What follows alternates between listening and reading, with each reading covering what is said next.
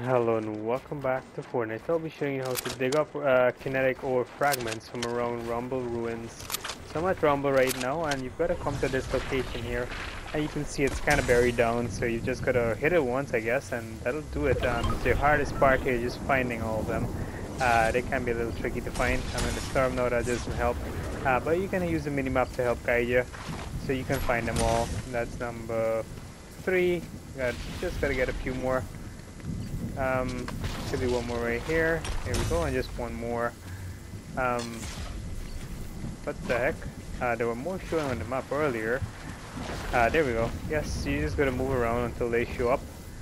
Where the heck are they? Tricky to see them. Tricky. I guess you gotta go back up.